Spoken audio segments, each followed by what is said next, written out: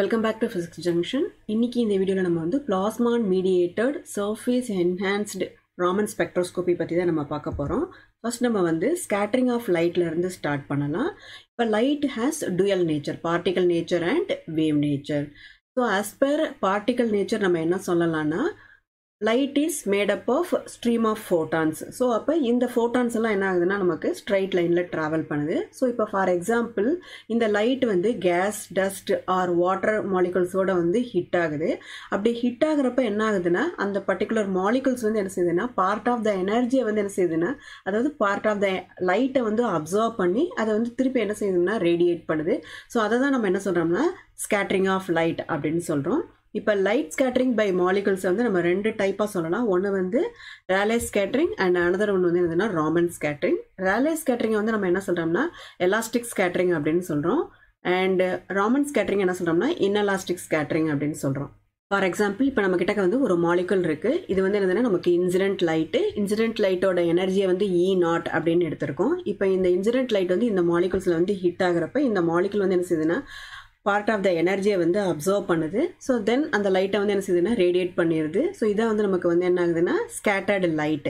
So இப்போ இதோட wave length நம்ம பார்க்குறப்ப எப்படி இருக்குன்னா சேமாக இருக்குது, எக்ஸாக்டாக இருக்குது. இப்போ இந்த green colour incident light and இந்த சைடு நம்ம பார்க்குறப்ப என்ன இருக்குன்னா வேவ் லென்த்தில் வந்து எந்த ஒரு சேஞ்சஸுமே இல்லை. ஸோ வேவ் லென்த்தில் எந்த சேஞ்சஸுமே இல்லைன்னா என்ன அர்த்தம்னா எனர்ஜியில் வந்து எந்த சேஞ்சஸுமே இல்லை, அதாவது ஃப்ரீக்வன்சியில் வந்து சேஞ்சஸ் இல்லை.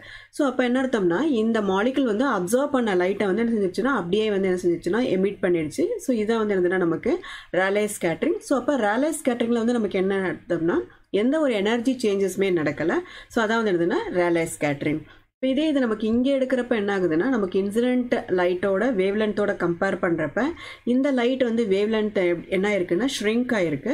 அதே மாதிரி இந்த ரெட் கலருக்கு பார்க்குறப்ப வேவ் லென்த் என்ன இருக்குன்னா லாங்கர் ஆகிருக்கு. ஸோ அப்படின்னா என்ன அர்த்தம்னா இங்கே வேவ் லென்த்தில் சேஞ்சஸ் இருக்குது. வேவ் லென்த்தில் சேஞ்சஸ் இருக்குன்னா என்ன அர்த்தம்னா எனர்ஜியில் வந்து என்ன இருக்குன்னா சேஞ்சஸ் இருக்குது அப்படின்னு அர்த்தம். ஸோ அப்போ அதுதான் வந்து நமக்கு என்னதுன்னா inelastic scattering, so Raman scattering அப்படின்னு சொல்கிறோம்.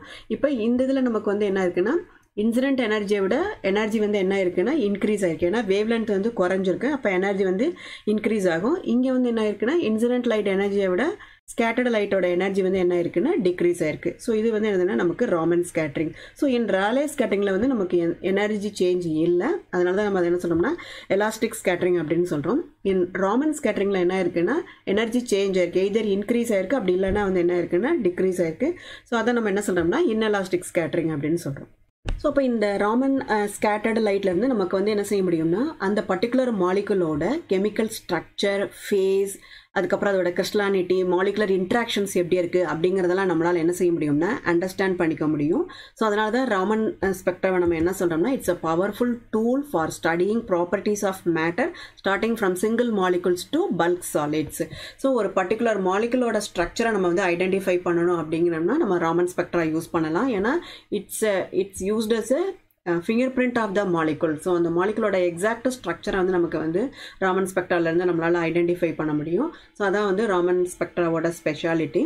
ஸோ மோஸ்ட்லி வந்து ராமன் ஸ்பெக்ட்ரா வந்து சென்சிங் அப்ளிகேஷன்ஸில் யூஸ் பண்ணுறாங்க. பட் இதோட முக்கியமான ட்ராபேக் என்னென்னா ராமன் சிக்னல் வந்து எப்படி இருக்குன்னா வீக்காக இருக்குது. ஸோ அப்போ நமக்கு அதை வந்து அப்ளிகேஷன்ஸில் யூஸ் பண்ணுறப்ப அதோட இன்டென்சிட்டி வந்து எப்படி இருக்கணும்னா என்ஹான்ஸ்டாக இருக்கணும், இன் மெனி ஆர்டர்ஸில் வந்து என்ஹான்ஸ்டாக இருக்கணும். ஸோ அப்போ அதோட இன்டென்சிட்டியை என்ஹான்ஸ் பண்ணுறதுக்காக தான் நம்ம என்ன செய்கிறோம்னா இந்த சர்ஃபேஸ் பிளாஸ்மா ரெசனன்ஸ் எஃபெக்டை வந்து நம்ம யூஸ் பண்ண போகிறோம். ஸோ அப்போ நம்ம வந்து சர்ஃபேஸ் பிளாஸ்மா ரெசனன்ஸ்லாம் என்ன அப்படின்னு ஃபஸ்ட்டு பார்க்கலாம். இப்போ மெட்டல் நானோ பார்ட்டிகல்ஸ் நமக்கு தெரியும், கோல்டு, சில்வர், பிளாட்டினம் இருக்குது. ஸோ இந்த மெட்டல் நானோ பார்ட்டிகல்ஸ்க்கு வந்து ஒரு யூனிக்கான ப்ராப்பர்ட்டி இருக்குது.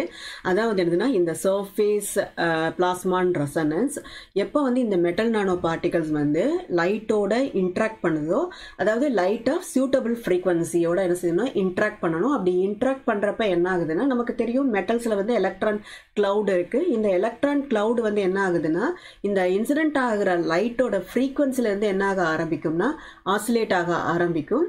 ஸோ அதை தான் நம்ம என்ன சொல்கிறோம்னா சர்ஃபேஸ் பிளாஸ்மான் ரெசனன்ஸ்னு சொல்கிறோம். அந்த கலெக்டிவ் ஆசிலேஷன்ஸ் ஆஃப் எலக்ட்ரான் இருக்குல்ல அதை தான் நம்ம என்ன சொல்கிறோம்னா சர்ஃபேஸ் பிளாஸ்மான் ரெசனன்ஸ்னு சொல்கிறோம். ஸோ இப்போ மெட்டல் நானோ பார்ட்டிகல்ஸோட சர்ஃபேஸில் வந்து இந்த கலெக்டிவ் எலக்ட்ரான் ஆசிலேஷன் நடக்குது.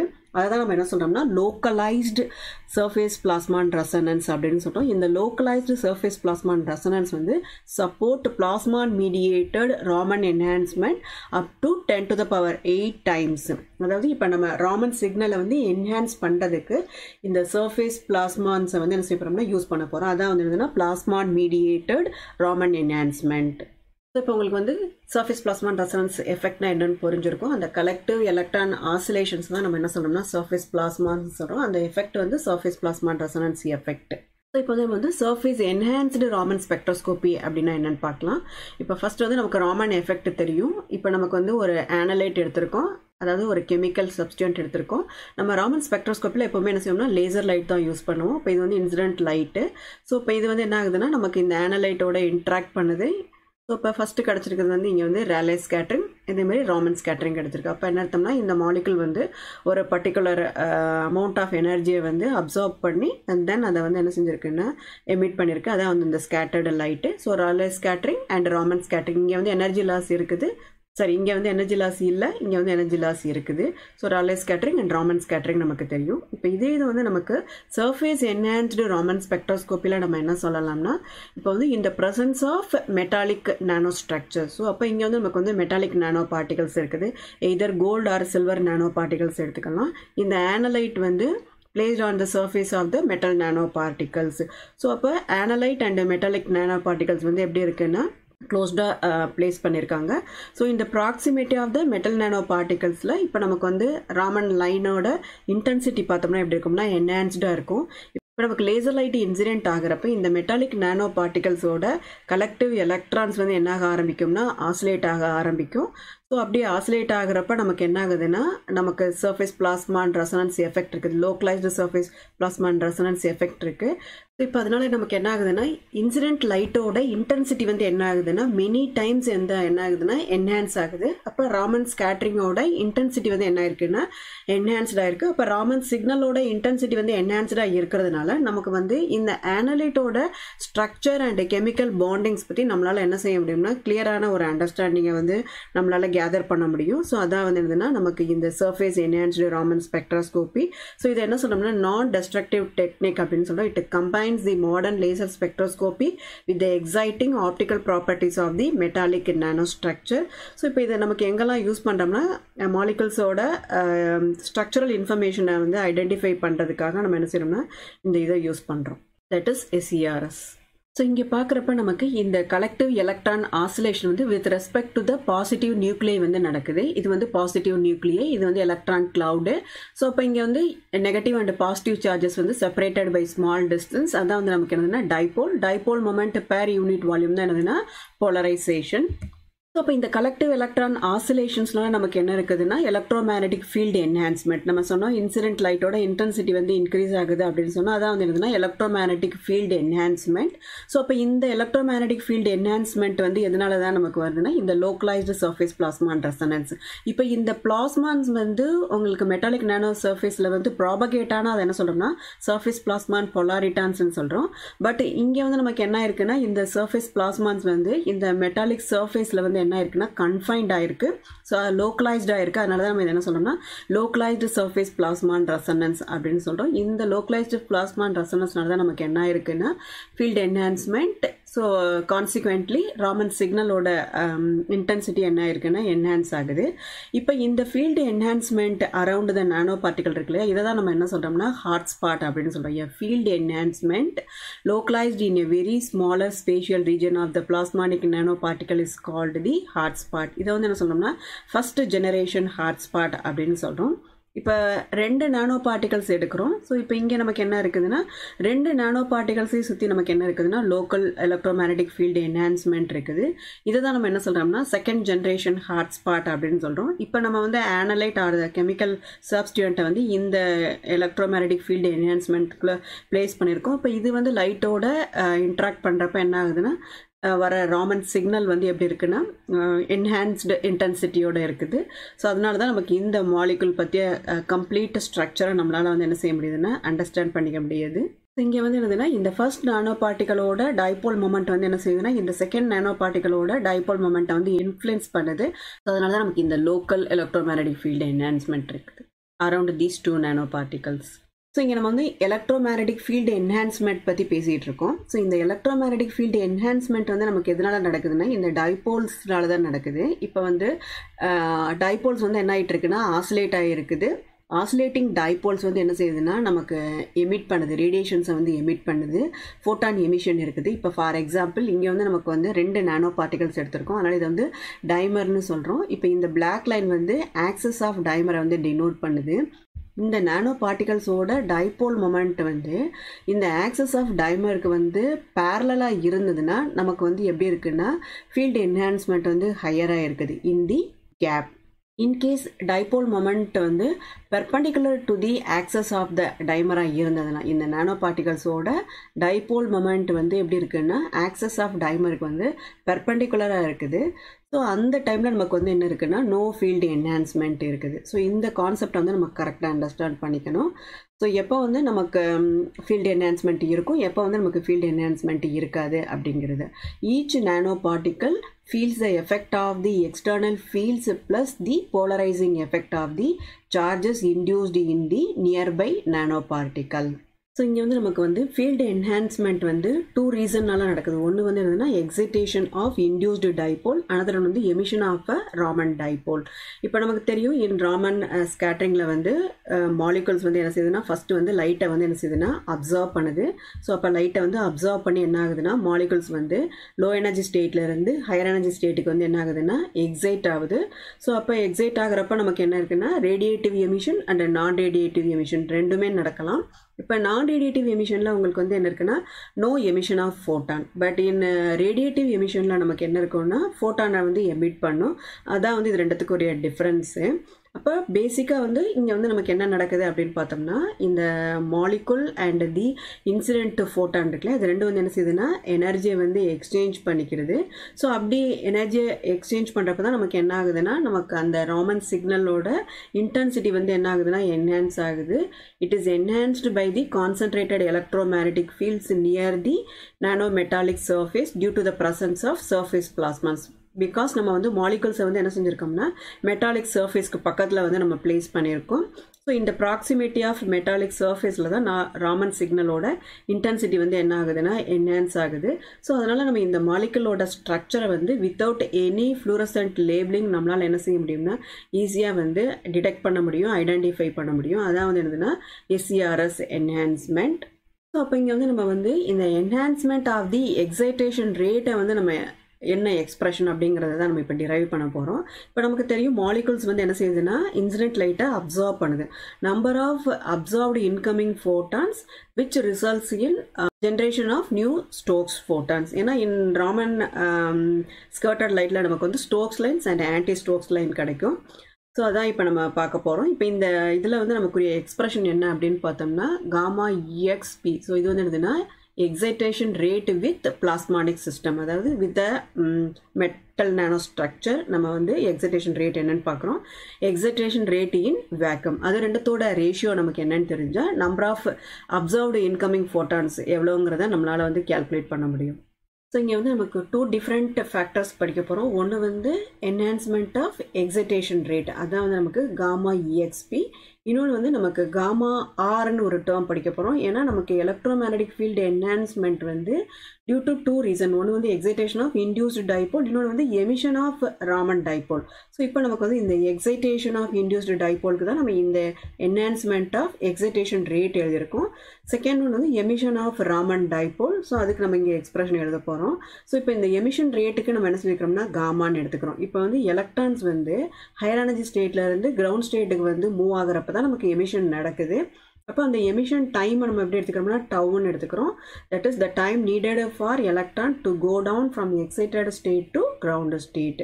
ஸோ அதோட ரெசிப்ரோக்கல் தான் நமக்கு என்னதுன்னா எமிஷன் ரேட்டு காமா. இப்போ நமக்கு 2 விதமான காமா பார்க்குறோம். ஒன்று வந்து என்னதுன்னா நமக்கு gamma EXC, that is excitation rate, another ஒன்று வந்து emission rate. So emission rate எடுக்கிறப்ப நமக்கு கேபிட்டல் R போட்டிருப்போம். இது வந்து ராமன் எமிஷன் ரேட்டுங்கிறத வந்து டினோட் பண்ணுது. இப்போ வந்து நமக்கு ஃபர்ஸ்ட் இங்கே என்ன எடுத்துருக்கோம்னா காமா RP. அப்போ emission rate with presence of பிளாஸ்மானிக் system. இங்கே வந்து emission rate in the vacuum. So இது ரெண்டத்தோட ரேஷியோ எடுக்கிறோம். ஸோ இந்த ரேஷியோ வந்து எதுக்கு ஈக்குவலாக இருக்குன்னா radiative power with பிளாஸ்மானிக் system to the radiative power in the vacuum. So next நம்ம வந்து ராமன் எமிஷன் ரேட் இன் வேக்கம் பார்க்க போகிறோம். அதாவது Raman emission rate capital R இருக்கு, we denotes vacuum. So Raman emission rate in vacuum. So இந்த டேர்ம் உங்களுக்கு என்னன்னு தெரியும், இது வந்து excitation rate. So gamma EXE இருக்கு இல்லையா, இது வந்து என்னதுன்னா excitation rate in vacuum times eta we, where eta விங்கிறது வந்து என்னதுன்னா குவாண்டம் ஈல்டு. ஸோ இந்த எக்ஸ்பிரஷன்ஸ் வந்து உங்களுக்கு கொஞ்சம் கன்ஃபியூஷன் ஆகிற மாதிரி இருக்கலாம். ஸோ அதனால் நீங்கள் வந்து கொஞ்சம் ரீட் பண்ணி டிரைவ் பண்ணி பார்த்தீங்கன்னா உங்களுக்கு கிளியராக புரியும். ஸோ இப்போ நமக்கு 3 டிஃப்ரெண்ட்டான காமா யூஸ் பண்ணுறோம். ஒன்று வந்து காமா வித் ஆர், அனதர் ஒன்று வந்து காமா வித் இஎக்ஸி, இன்னொன்று பார்த்தீங்கன்னா காமா ஆர்ஏடின்னு ஒன்று யூஸ் பண்ணியிருப்போம். ஏன்னா இந்த இது வந்து நமக்கு ராமன் எமிஷன் ரேட்டு, இது வந்து எக்ஸைட்டேஷன் ரேட்டு. இந்த காமா ஆர்ஏடிங்கிறது வந்து என்னதுன்னா நமக்கு இந்த ராமன் எமிஷன் அப்போ நமக்கு வந்து 2 விதமான ரேடியேஷன் இருக்கும். ஒன்று வந்து ரேடியேட்டிவ் எமிஷன், இன்னொன்று வந்து நான் ரேடியேட்டிவ் எமிஷன். இந்த ஆர்ஏடிங்கிறது வந்து ரேடியேட்டிவ் எமிஷனையும், இந்த என்ஏஆர்டிங்கிறது வந்து நான் ரேடியேட்டிவ் எமிஷனையும் நமக்கு டினோட் பண்ணுது. இப்போ இந்த குவாண்டம் ஈல்டு ஈட்டா வீக்கு நம்ம என்ன எக்ஸ்பிரஷன் அப்படின்னு பார்க்கலாம். That is gamma RAD in vacuum, radiative emission rate in the numerator. அதே denominator நமக்கு என்ன இருக்குன்னா radiative emission rate plus non-radiative emission rate. இது வந்து intrinsic losses. So in vacuumல வந்து நமக்கு இந்த gamma NRAD வந்து எப்படி இருக்கும்னா 0வா இருக்கும். ஸோ அதனால் அந்த டேர்மை நெக்லெக்ட் பண்ணிடும். அப்போ நமக்கு இந்த ராமன் எமிஷன் ரேட் இன் வேக்கமை நம்ம எப்படி எழுதலாம்னா gamma EXE V times that is radiative emission in vacuum by radiative emission plus intrinsic losses. இந்த எக்ஸ்பிரஷன்ஸ் மட்டும் நீங்கள் கொஞ்சம் கவனமாக எழுதுனீங்கன்னா உங்களால் கிளியராக அண்டர்ஸ்டாண்ட் பண்ணிக்க முடியும். ஸோ அப்போ வந்து நமக்கு இப்போ ராமன் எமிஷன் ரேட் இன் வேக்கம் பார்த்துட்டோம். So then Raman emission rate in the presence of பிளாஸ்மானிக் system R the metal nano particle பார்க்க போகிறோம். ஸோ இந்த ப்ரீவியஸ் ஸ்லைடில் இருக்கிறதே தான், பட் இங்கே வந்து இந்த வியை மட்டும் ரீப்ளேஸ் பண்ணி நம்ம என்ன போட்டிருப்போம்னா P போட்டிருப்போம். அது வந்து வேக்கம், இது வந்து presence of metallic nano particles. So அப்போ நமக்கு இங்கே என்ன இருக்குதுன்னா Raman emission rate equal to excitation rate with the presence of nano particle and eta B. Eta B வந்து again quantum efficiency with பிளாஸ்மானிக் system. So but இந்த previous எக்ஸ்பிரஷனில் நமக்கு இந்த gamma என்ஆர்ஏடியை வந்து நம்ம என்ன செஞ்சிருப்போம், அதாவது நான் ரேடியேட்டிவ் எமிஷன்னால இருக்கிறத நம்ம கேன்சல் பண்ணியிருப்போம், நெக்லெக்ட் பண்ணியிருப்போம். பட் இங்கே வந்து அதை நமக்கு இன்க்ளூட் பண்ணணும். ஏன்னா emission rate is obtained by considering both radiative and நான் ரேடியேட்டிவ் எமிஷன். ஸோ அப்போ நமக்கு இங்கே 2 விதமான எக்ஸ்பிரஷன் கிடச்சிருக்கு. ஒன்று வந்து gamma R comma B, another one வந்து gamma r comma v, அதாவது in vacuum and in the presence of metal nanoparticles.